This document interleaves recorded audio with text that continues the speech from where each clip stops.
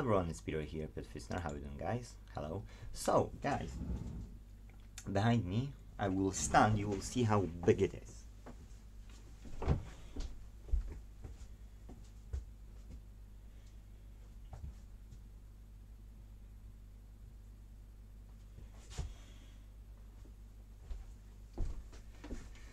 It's a 410 watts panel, and there is nothing super significant about it, apart from that it's huge and super cheap, like for the time of the recording. These panels are about £60 brand new. Now, I was checking eBay way back, and these prices were dropping. You know, they dropped down to about 150, 140 pounds. So let's go back to the picture here, you know, and you could buy it in those prices. That's used, so I'm not talking used. Yes, here, buy it now, brand new. Oh, that's pre-owned. Look, brand new, you see, 1 meter 700 centimeters. Yes, as well. So that's about what we have here. And then these prices are up and down all over the eBay. Yes, so if we will go to this auction, for instance, wattage, if we will take 400, oh look, they don't have it, they've got 300 watts.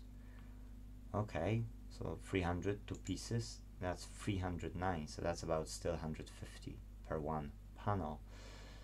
Whereas look what I bought here, it's called, I will need to see what you see. Okay, you don't see the top. So it's a City Plumbing website, City Plumbing. Okay, and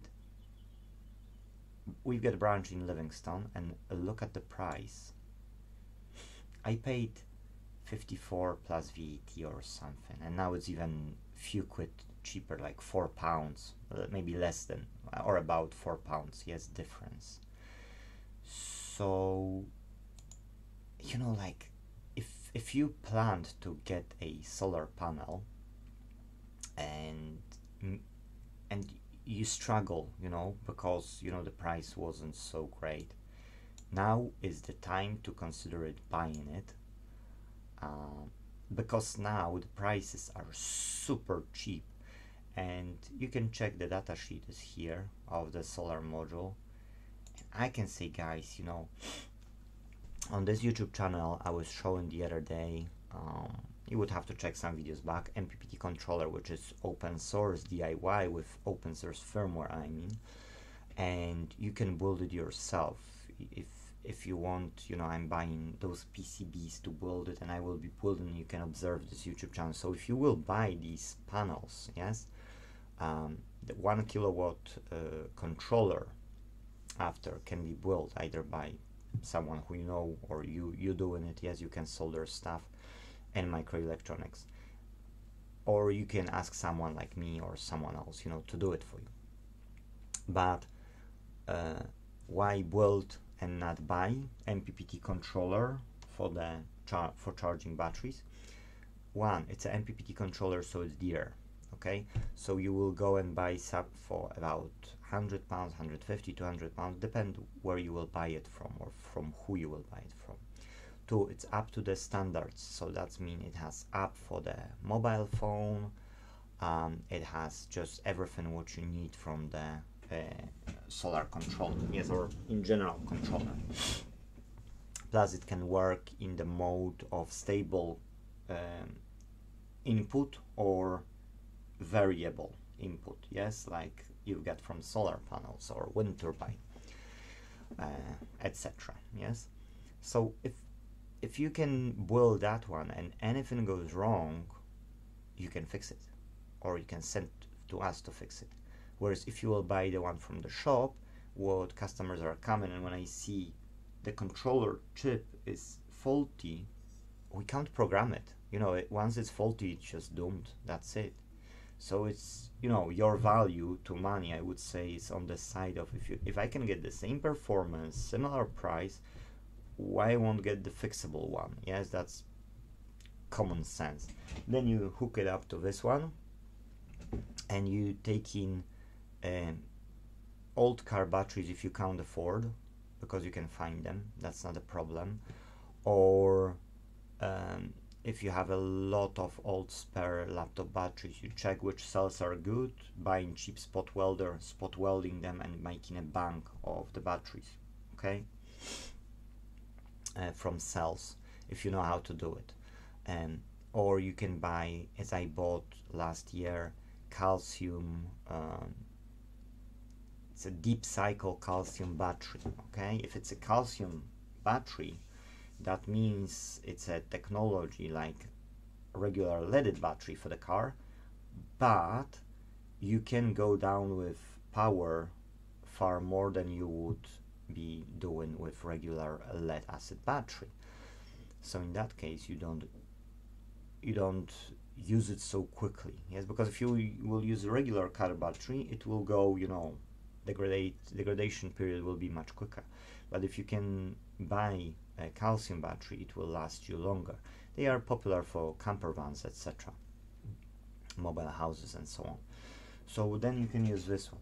Or if you can afford, LiFe PO4s are dropping down significantly, and these batteries, yes, they are dear, but lithium and LiFe PO4s are dropping, and they should further drop on prices. So if you can use temporary solution for now for the storage, and then you can use, you know, the power later in the new batteries which you will buy, then that's a good solution as well. But for those prices, you know, it's like not getting solar panels now. When you will gonna get them, yes, if they are so cheap? I don't believe they will drop down to half of the price now. I don't believe that, yes. At least not really quickly, you know, because the drop was just now. You could get them for about 90 to 110, and that's the drop which I see, and only in this shop City Plumbing here. So I don't know if you live in the UK, if you've got the City Plumbing locally, but they do deliver as well, and it's time now to buy them, I would say, because if you will save £10 on the panel, how many panels you will buy? 10? You know, if you will buy 10 panels, you will save £100, but you're risking that the price will go up, for instance, or they won't be available, yes. So I would say, you know, the savings now at this stage is like, you know, it's not a lot.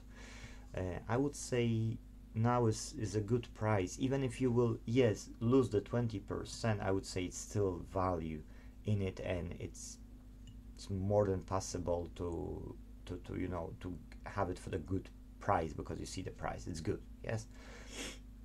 So to sum up, prices have dropped significantly. You pay about 60 panels per solar panel. I've showed you with the website where you can get MPPT controller, which is far greater on efficiency comparing to the ones I was using, so PWM controller.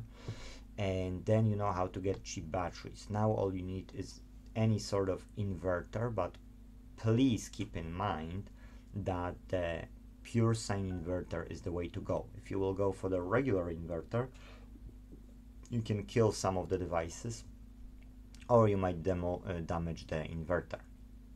You need Pure Sine, that's mean 50 Hertz, yes. It doesn't have to be pure, but quite close, yes. So yes, Pure Sines. Now the same story with inverters. If you will buy cheap inverter, it's cheap quality. When it will die, it will die. And when the controller is dying, you can't do anything. When you will have the in-grid one, I don't know how they are properly called, but then you can connect it to your mains. I don't know, is it legal or not legal? I don't use it, so I don't know. I never looked into it, yes. But sometimes customers are bringing it, yes. They've got solar panels at home, wind turbines, etc., you know, and then they are having these ones, yes. So they have some, I think, current some going to the grid, back to the grid, yes. I don't know. As I said, I never checked, but I know they are as well, because customers are bringing them to fix them every so often.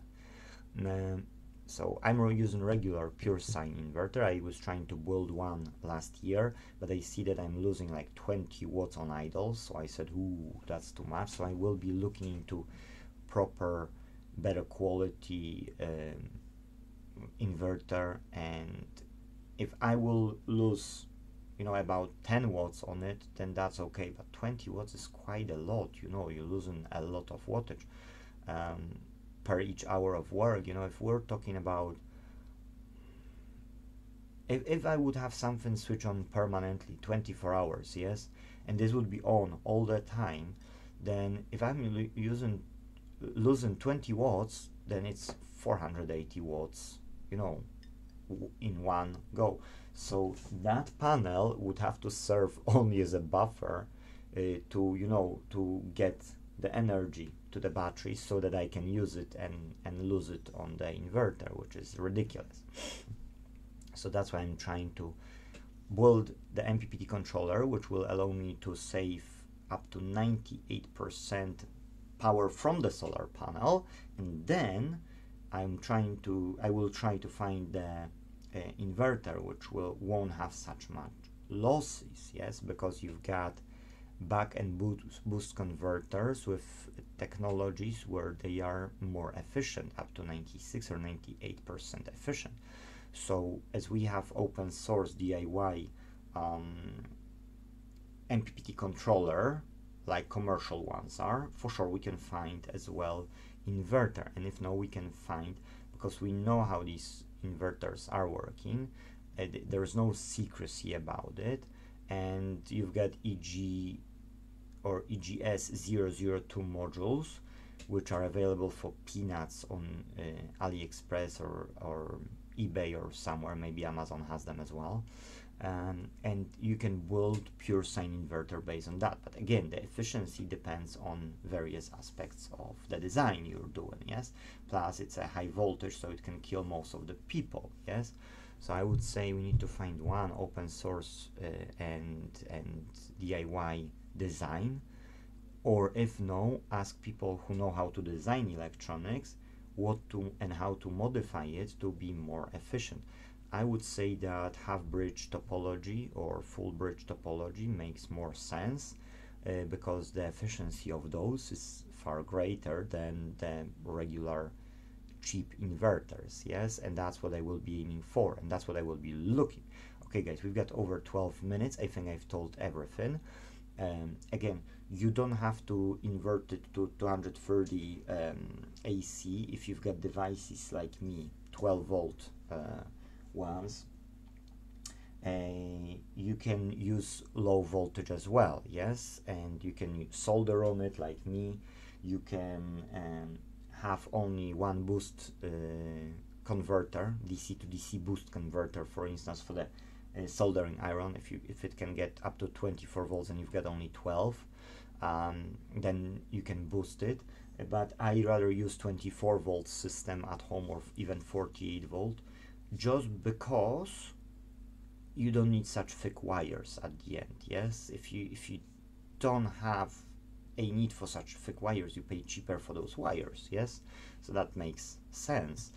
Plus you can pull more watts as well, and you get less resistance, so you're losing less. So the common sense is to start off minimum of 24 volts, but consider 48 in a long-term run, I would say. That's why I want to have two systems. I'll have one at the back, as I had last year, and one at the front. That's why I bought this one additional one, and I will connect one of my panels with this one probably, and then 4 panels at the back. And that's why I want to build 2 MPPT controllers, yes, and I will be checking always. One system is for checking more than it's for efficient work here. So what I can tinker with, and I'm not afraid that, you know, my system is failing now, yes. So one system will be always on, second will be always further developed. If that one will have, let's say, 10% increase, I will see if it's worth for me now to spend money to maybe modify that one, yes. And then when I will have that one, can I improve anything in any of them, yes. So that's my way of thinking. If I would build only one system, I would be dependent on it, and I would say, okay, so I'm either further developing it and losing on it, or not have the energy because I scrap something, yes. So that's my way of thinking, but hey ho, that's me. I've got solar panels for free from the customer. I spent £64 on this panel, so that's not huge risk. And I bought 2 new batteries only, the lead acid calcium batteries, so it's not a huge spendings with some wiring, and then only those parts for MPPT controllers and inverters. So I didn't spend a small fortune because these prices now dropped. Yes, so guys, thank you. That's everything. Hope you liked the video. Please leave us a like button or comment something, because the more you comment, the more you like it, more video is you know, shown on the internet, and that helps us grow this channel. Thank you guys. See you in the next video. Bye bye.